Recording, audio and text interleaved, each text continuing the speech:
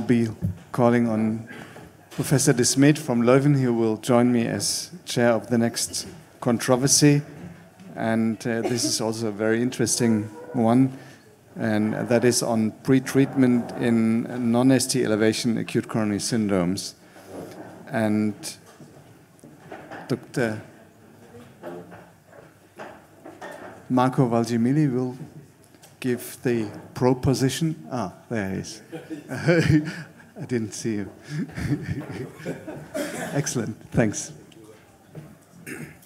Well, thank you very much, Franz-Josef, Walter, Manuel. Privileged to be here. I would like to have the remote. It's here, perfect. Okay.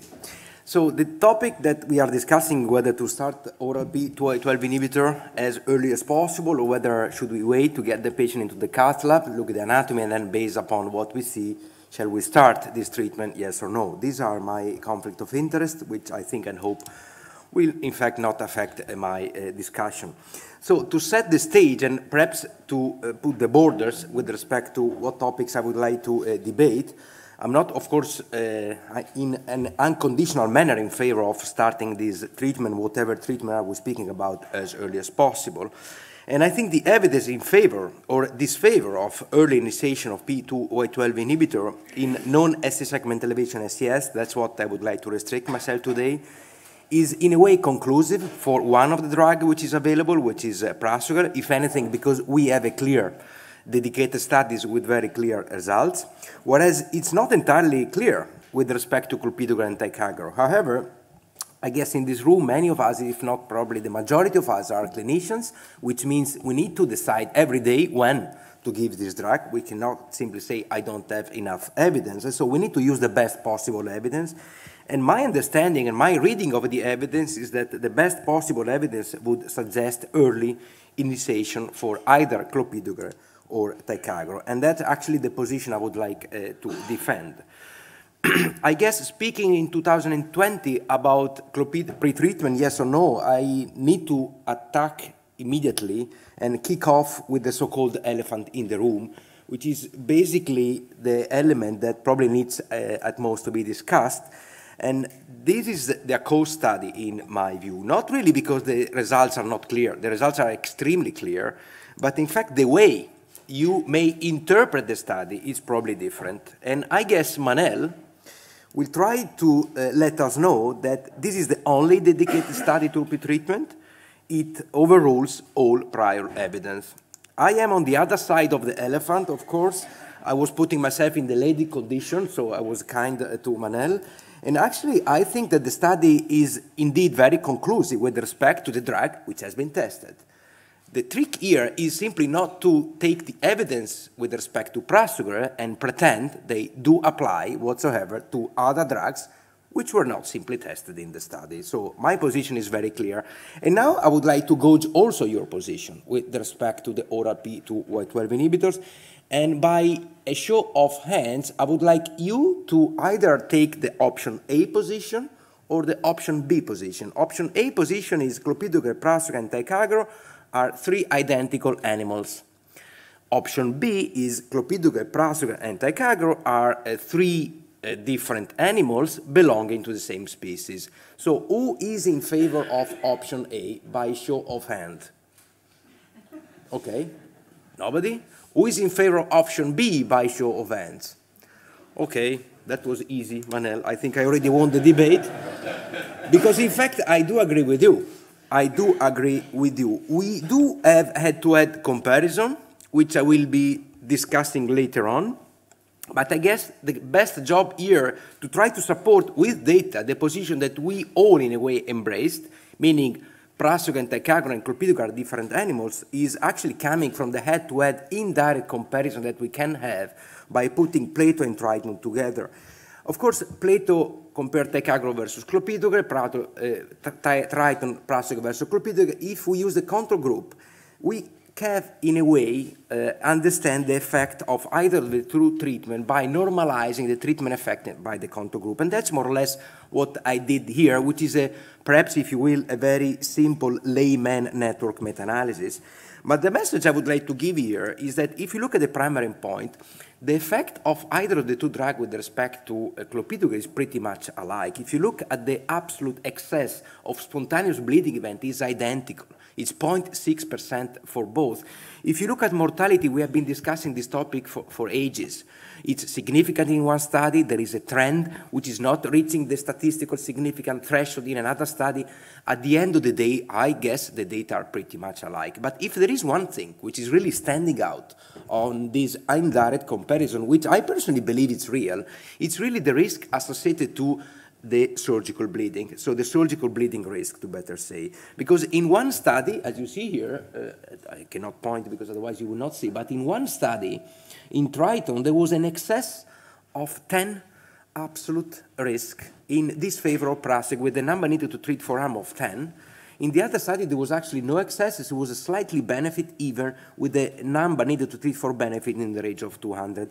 So I guess this equation needs to be taken into with some consideration because, again, it's an indirect comparison, but you really see a completely different signal. Now, having seen this indirect comparison, I would like to reanalyze with you the ACOAST data and, in a way, discuss with you why I personally believe it cannot be applied to other drugs apart from prasugrel.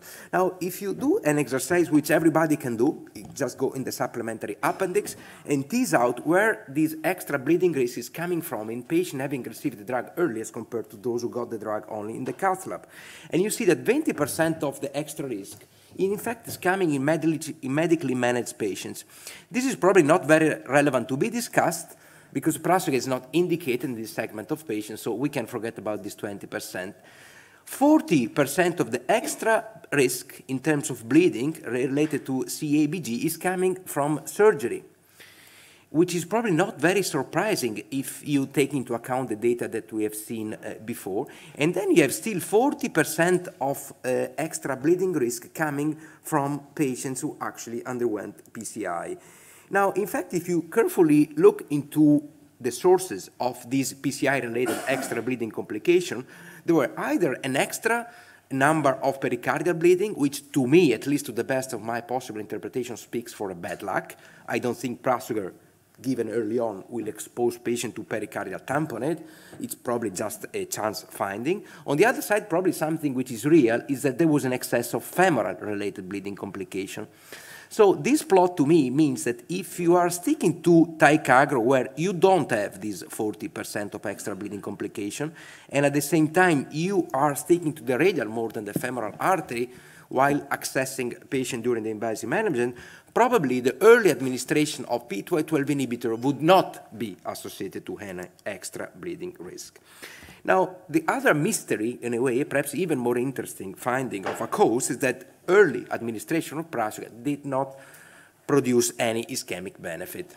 And why is that the case? It's, for me, very difficult to be explained. I don't have personal access to the database, so I cannot torture the database until it will confess. The only thing I can do here is to, in a way, contrast how the study was conceived and planned with respect to how the study was executed.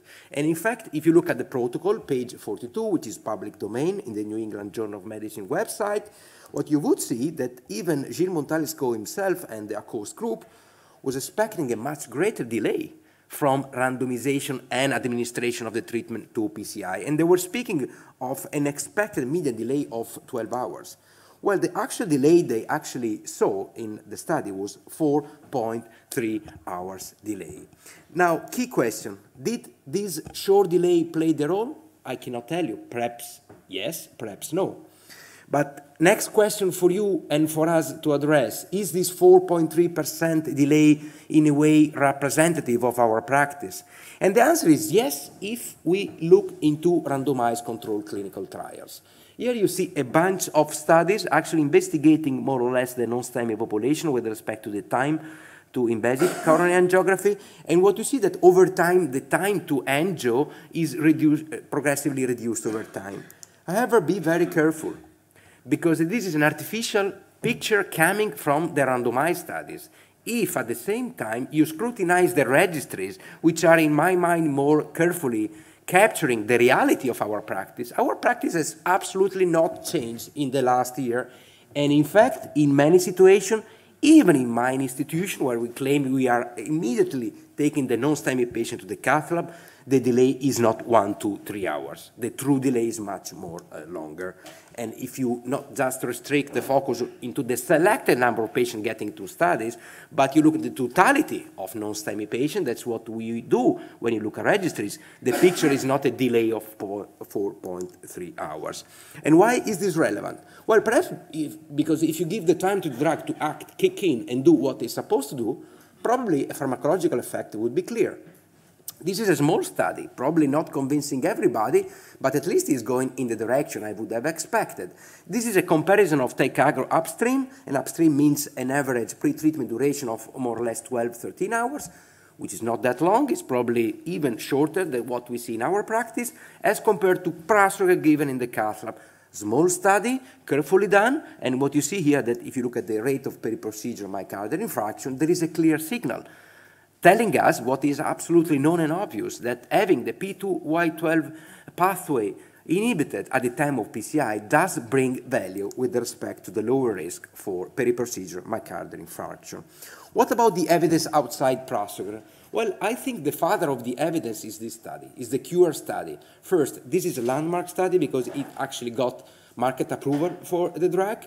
And I guess this study, like any other studies afterwards, really showed the value of pretreatment. In reality, CURE is a complicated study because in a setting of over 10,000 non-STEMI patients, they were exposed to either early administration of clopidogrel versus placebo. Then if the treating physician was deciding to bring them to the cath lab and do a PCI, then of course those who underwent PCI had to stick to a DPT regimen for at least 30 days.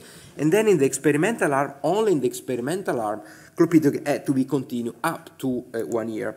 So in a way, I'm telling you this because if we just look at the overall study result of CURE, it's a combination of pre and post treatment. Early exposure as well as continuation of exposure after the conventional 30-day of DPT. But if we focus on PCI patients only, and we cut the follow-up at 30 days, by definition, we are only looking into the value of giving clopidogrel upstream as compared to placebo.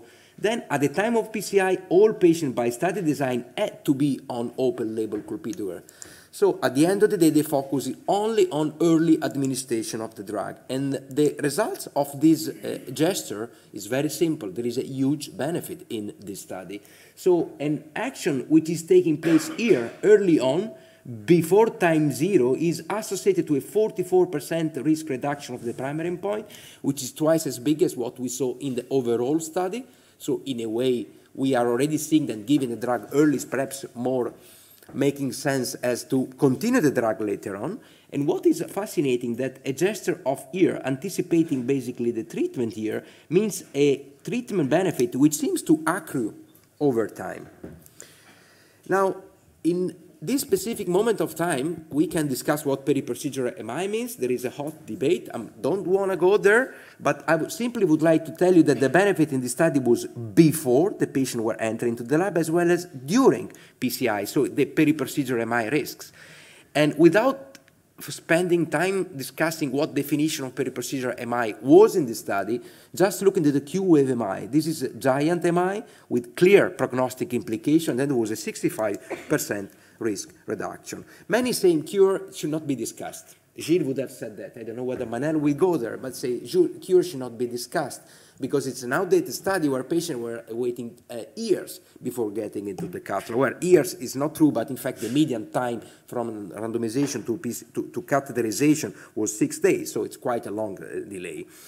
But for CURE, we have also an interesting sub-analysis, which is here, where they have, I was not involved here, they have stratified, sorry, I pushed the wrong button, they have stratified the delay from administration of the drug to invasive management. And actually what you see here, formally speaking, there is a consistent benefit. So the time from randomization to invasive management does not interfere with the treatment effect, which is there irrespective. But if you want to force the evidence, actually in those in whom the invasive management took place in a way, in a contemporary manner, within 2 days after hospital admission, the benefit was at least numerically greater. And that is something you can actually derive from yourself. Again, go in the supplementary appendix of the original publication, And what you see here in the New England Journal of Medicine website, that even if you restrict the analysis to 24 hours, there are clear signals of benefit, and actually you don't see any harm because there was no extra bleeding complication within the first day from randomization. Another argument of discussion I would like to quickly bring in is, why should you wait?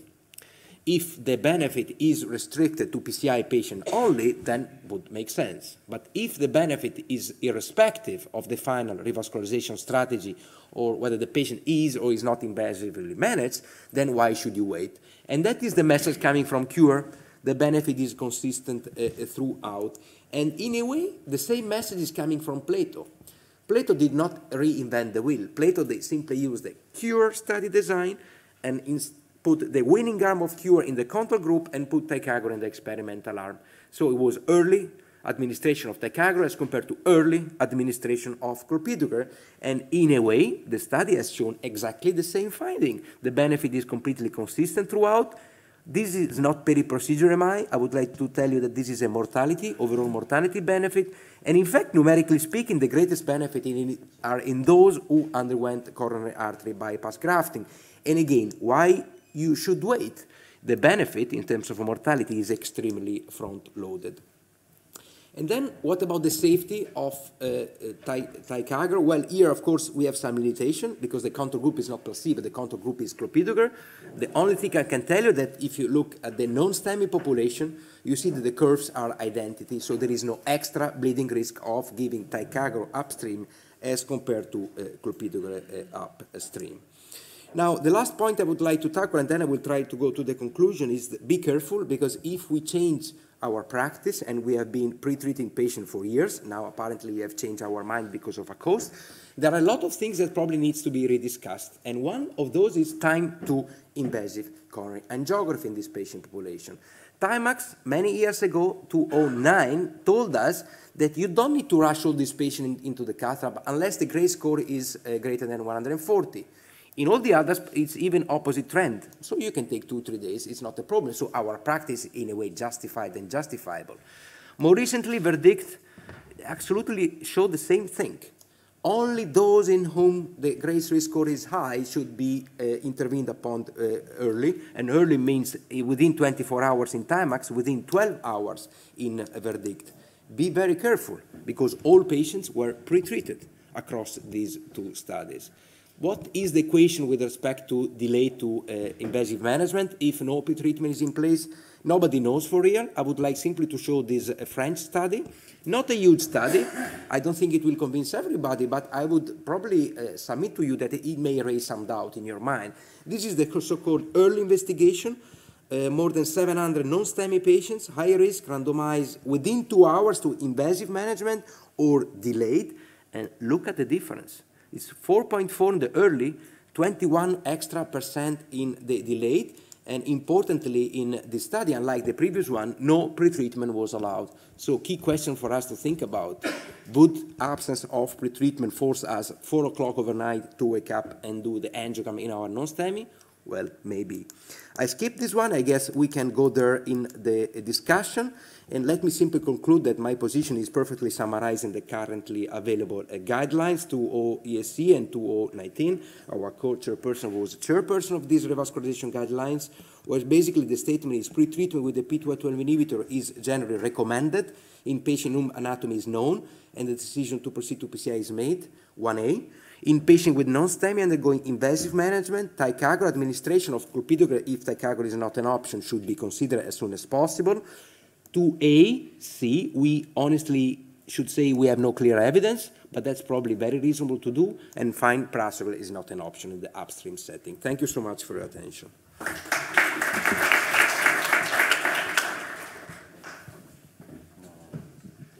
Well, it's now my pleasure to introduce Manuel Sabaté from Barcelona, and he will take the opposite position that we don't need pre-treatment. Okay, thank you very much, Marco, and the chairman, and also the chair of the Congress for the invitation. But as you can see, this is not Manuel Sabaté, it's Gilles Montelesco, who is here now. I had to apologize because you know that he had a family problem, and who cannot attend this meeting. But he was so kind to send yesterday his slides. And I will try to reflect his arguments against the statement. The statement that he said that P2Y12 inhibition should be started at the time of non-STEMI diagnosis. And his idea, and I concur with his argument, you will see in a minute, is that the answer is no. The definition of pretreatment is stated here, is something that you give to the patient before or either in the ambulance, in the emergency department, in the coronary care unit, or in the cath lab prior to the visualization of the coronary anatomy. This concept, as Marco just mentioned, born almost 20 years ago. And this was the CURE trial. And you can see with the presentation that Marco said before, and the presentation I'm going to show here, is that the evidence is really scarce in this context. That's why we are here discussing when to start with 2B2Y12 in the inhibitors in this context. In the CURE trial, this was a trial performed in patients suffering from acute coronary syndrome. This was a randomized trial comparing clopidogrel and placebo at that time, starting early in the late 90s and published early 2000. And you have to see here that there was a clear benefit of clopidogrel as compared to placebo regarding the primary endpoint of a composite of cardiovascular death, non-fatal MI, or stroke.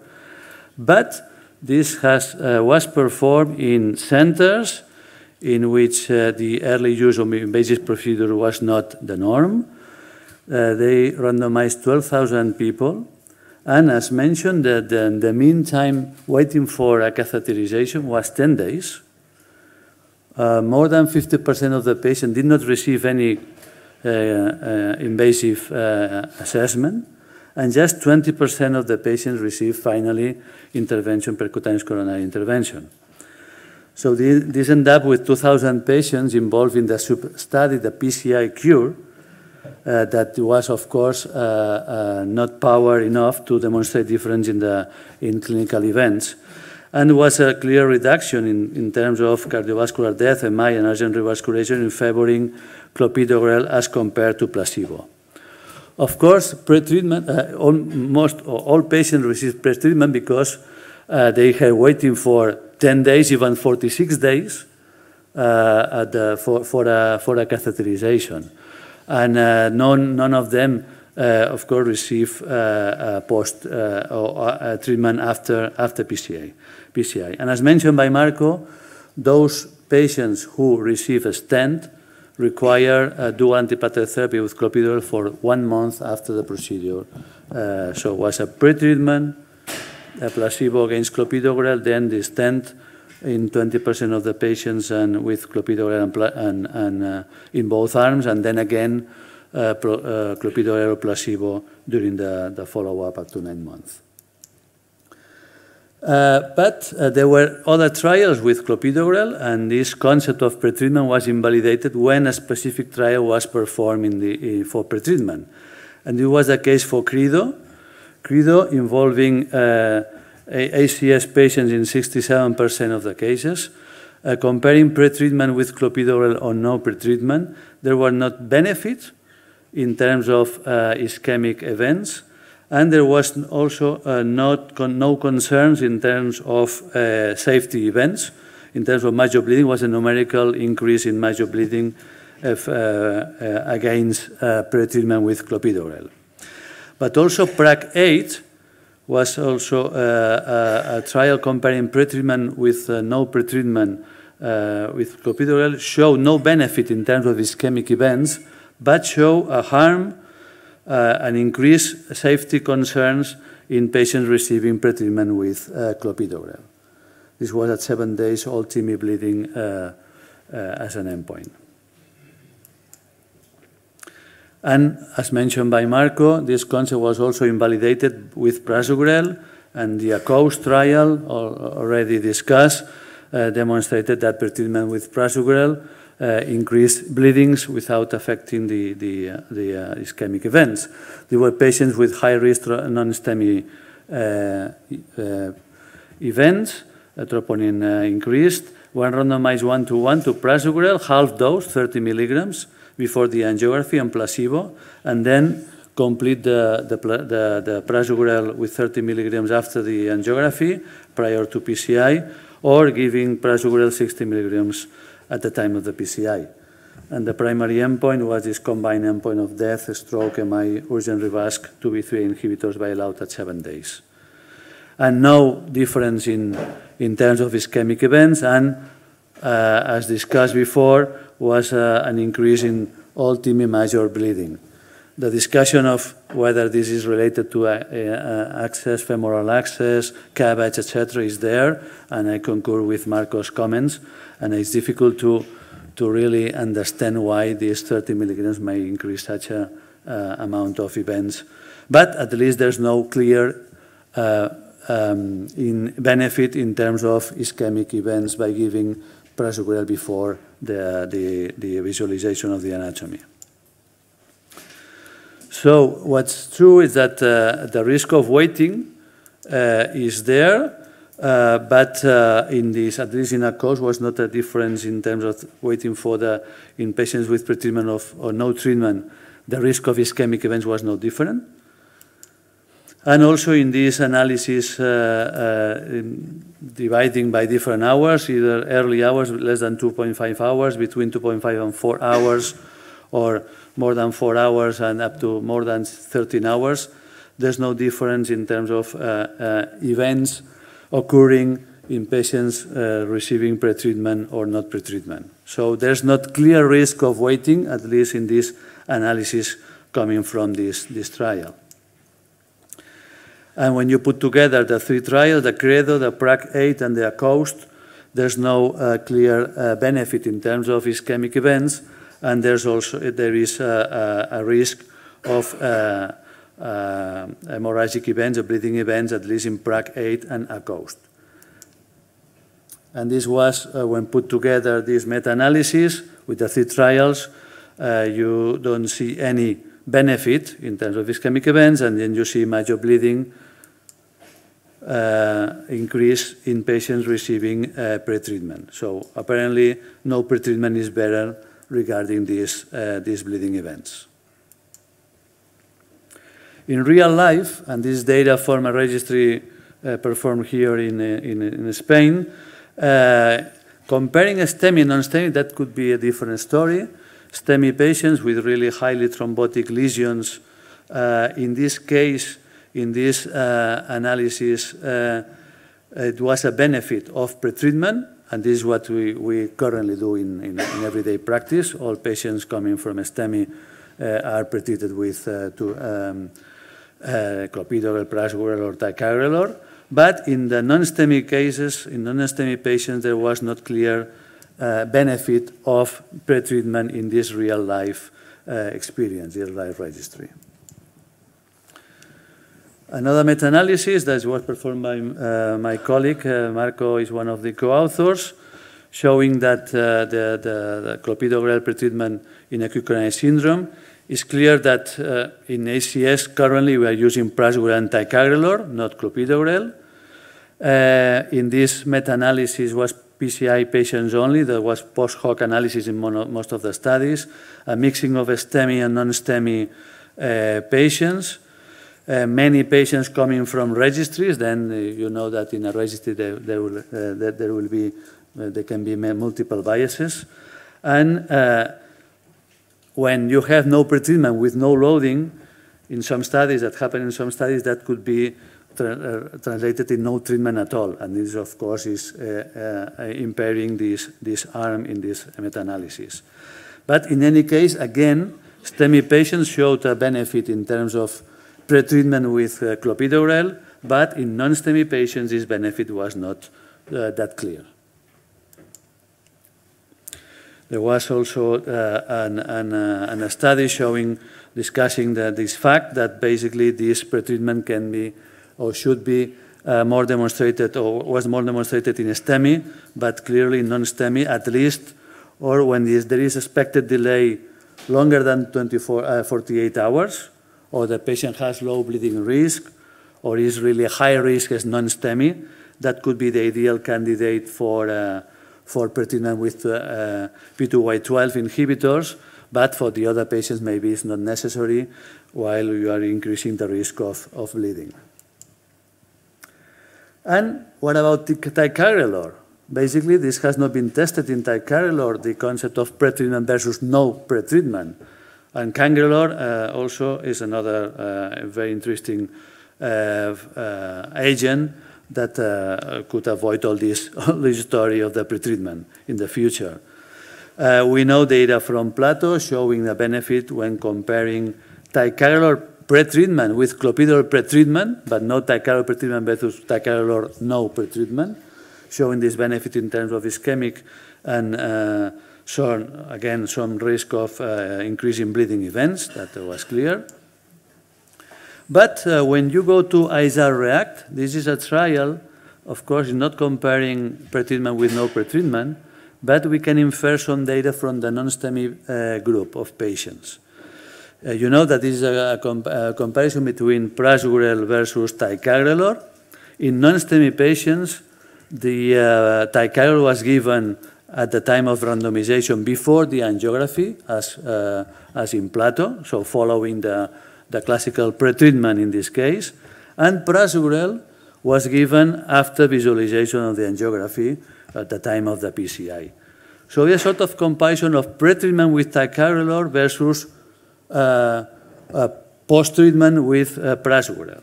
And in non-STEMI patients, there were no difference in terms of whatsoever, but it probably is not significantly different, but the number of events was even better in patients receiving prasugrel, in whom there was no pretreatment with prasugrel, was just given at the time of the PCI. But even in this situation, when you are giving ticagrelor, a potent P2Y12 inhibitor, before the visualization as a pretreatment, in this trial there was not any benefit as compared to prasugrel given post hoc or after visualization of the anatomy of the patient. So the debate is in the guidelines, and you can see different options in different guidelines as soon as possible. Pretreatment with prasugrel is not, when it's not known, is not recommended. Pretreatment with clopidogrel is not recommended in stable patients, etc. So there is still room for research in this area, because there's not clear trial that really assess or compare this situation. So the idea is just to apply the evidence and use the right options. There are other options that may increase the bioavailability of the drugs in the patient, and these are crash, chute, or dispersible agents, ticagrelor or prasugrel, that may increase this availability in blood and may improve the outcomes. And also the IV agent, the cangrelor, that of course may avoid all this story of give this pretreatment 3 days before, waiting for the PCI, and increasing the risk of the bleeding events. So the conclusions of Gilles Montalesco are here. The pretreatment, of course, increased the bleeding risk. The ischemic risk, however, is not reduced with pretreatment. There's no mortality effect with pretreatment, so we are not really improving anything. So the idea, his idea, and I concur with this idea, is look first at coronaries and treat selectively, and do not treat routinely the patients to watch complications. You can start only in patients when it's justified.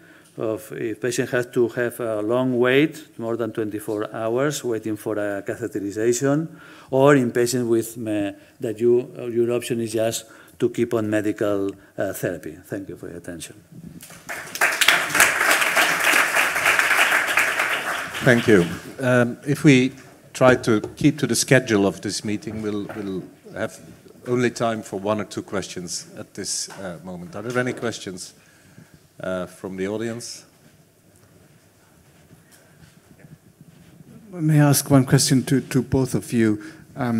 Could it be that the timing plays a crucial role? So if there is a very short time to go into the cath lab, you have little advantage from pre-treatment because you wouldn't have the full effect.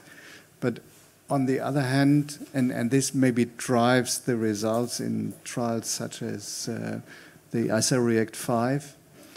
But on the other hand, if you have a longer wait, like several hours, then you have an advantage of the pre-treatment because you have the full effect of the pre-treatment and you have the time for the wait where the patient is at risk.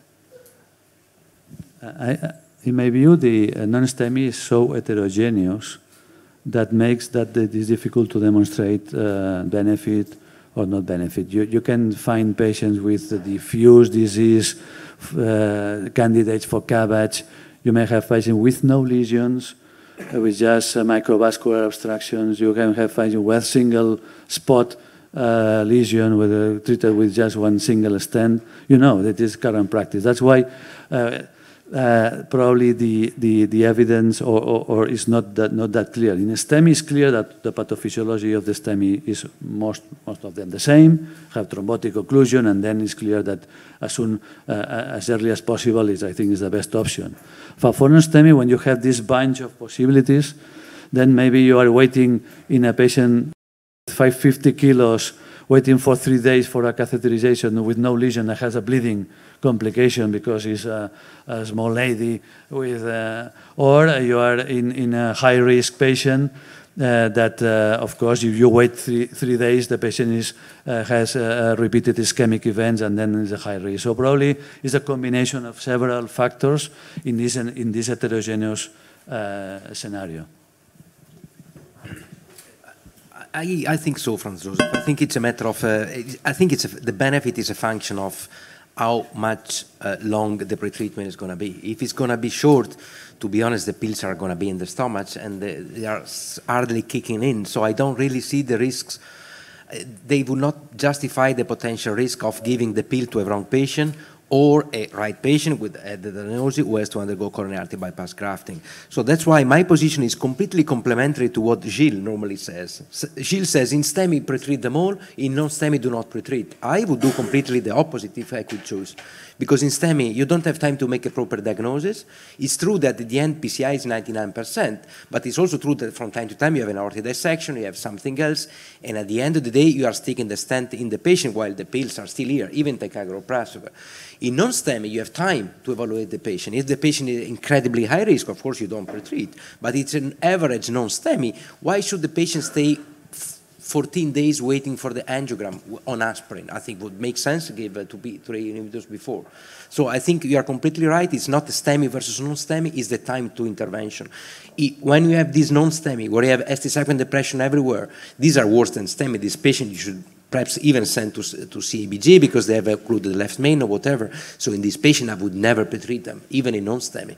But if the patient is a stable patient who can wait, the diagnosis is clear, I don't see the reason why you should wait.